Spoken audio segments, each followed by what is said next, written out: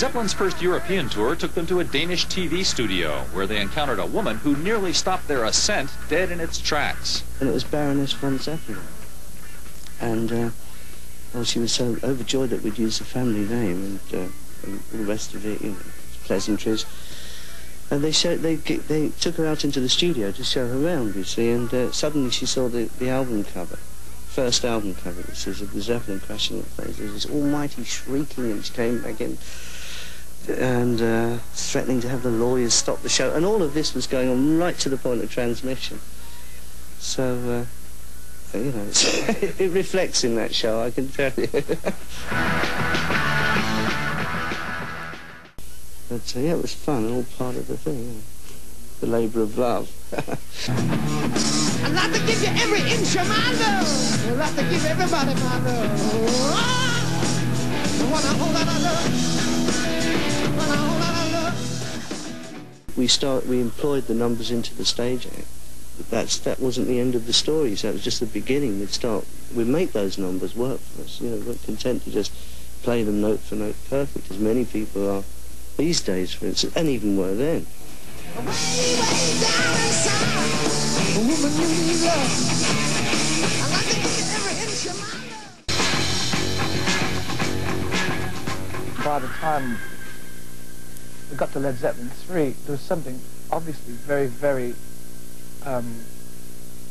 crucial about what we were doing, because we'd already developed so many different strands of music within a four-man structure. I guess that's one of the key factors of why Zeppelin was able to go into all these different, you know, new ground, or touch new ground within music, because we didn't have to bother about sticking to a format. Oh, I love you more. Yes, I love you, baby. Oh, I love you. Oh, I love you. Oh, yeah. The last thing that we relied on was formula, and knowing that we were doing fine. When Led Zeppelin 3 followed the album with Whole Lot of Love and Heartbreaker and stuff on it, everybody went, well, why kill a perfectly good career? And you make moves, you had musical turns and twists to satisfy yourself.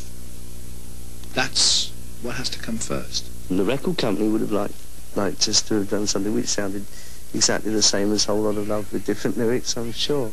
But that's not where we were at. Whenever we got together to record an album, it was always a summing up of where we were at that point of time. But I tried, I tried.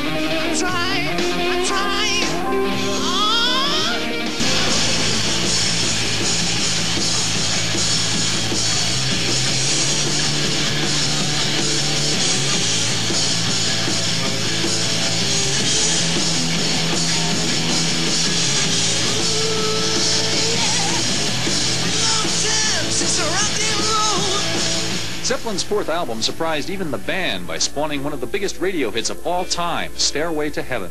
There's a lady who's sure all that glitters is gold, and she's buying the stairway to heaven. You can't say that Stairway to Heaven was a clear-cut way of getting good radio success, because it was 9, 10 minutes long, and it didn't have a chorus, it didn't have anything. We used to play at concerts and people just used to slow hand clap the thing because they didn't know what it was.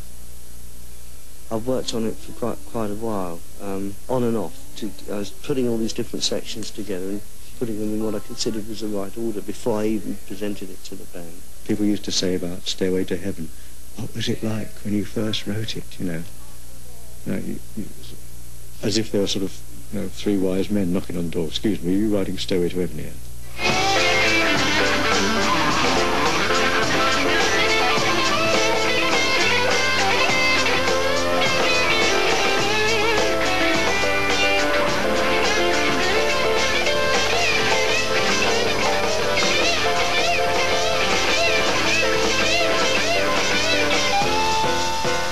The double neck came after the release of the album, actually. So we could do it on stages. I couldn't do it on a 12-string or 6-string. It's curious because a lot of people think that I actually, you know, we actually recorded it on the double neck. So set that one straight.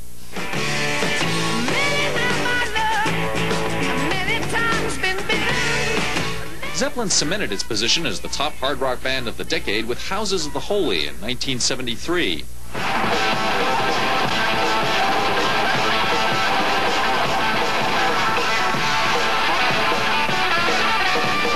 And 2 years later with Physical Graffiti, an album that showcased Page's hypnotic riff mastery on the classic track Kashmir.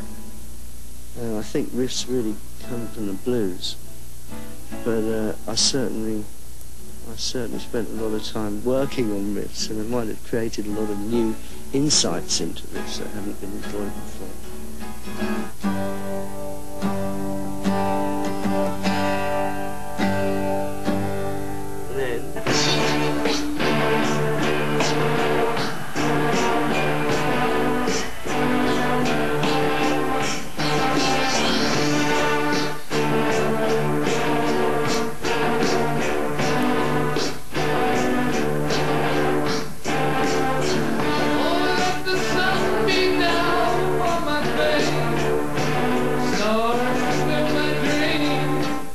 Led Zeppelin had so much variety that it would be great if some of these, if classic rock is the bane of progressive music or whatever it is, it would be nice if they went to things like Physical Graffiti and played it in The Rover or Custard Pie or something like that. You know, because it's the variety that keeps Zepp alive.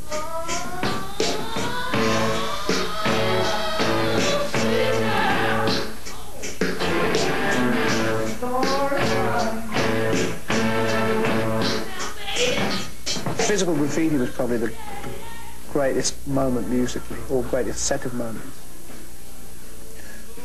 Because it was done with a mobile 16-track studio in an old house, and we were stuck in there, and we wrote things on the spot. I Trampled Underfoot, Stairway to Heaven was written at Headley Grange, actually, for the 4th album, so I'm lying. Kashmir, In the Light, stuff like that, which was really very, very good. I really need somebody. I really need them bad. Did you ever really want somebody? Yeah, best love you ever had. Do you ever remember me, baby? Or did it feel so good? 'Cause it was just the first time, and I knew you would.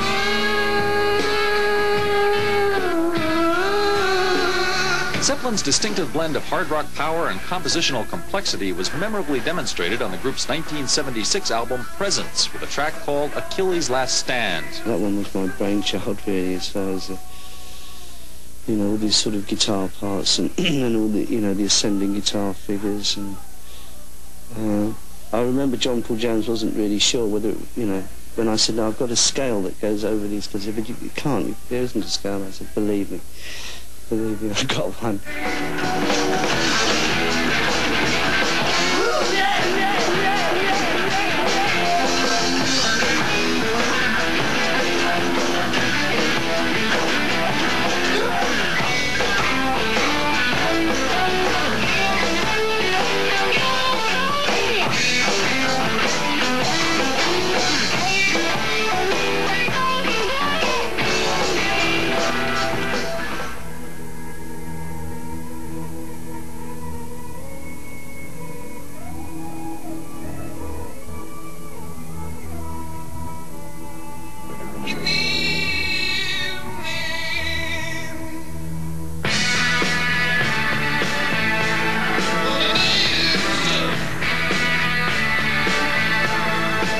1979's In Through the Outdoor was the last album Led Zeppelin would release as a group, and as a thumb of the nose to critics who considered the band an overinflated hype, they put it out in a paper bag. It still follows on from the early days of getting hammered by the press and saying, all right, we'll put it out in a brown paper bag then. It sold unfashionably 10 million copies as well. It's really funny how people used to knock it and then go, oh, sorry, you'd look through their records, oh no, that's not really there. That's just a brown paper bag.